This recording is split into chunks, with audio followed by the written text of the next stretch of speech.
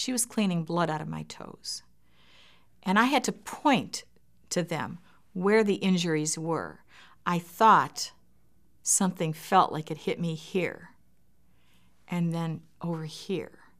Well, in fact, what had happened was when that vehicle was on the road, the person in that vehicle fired 3 shots from a handgun. And one of the bullets passed directly through both of my eyes, entered in the corner in the crease of my left eye, passed right through and came out the corner of the crease of my right eye, taking out both eyes completely. And then I had to point out a few more. I said I felt a pressure to my neck, to my chest. And they said those were stab wounds. And the nurse said it also looked like I was sliced, not direct punctures, but sliced from head to toe.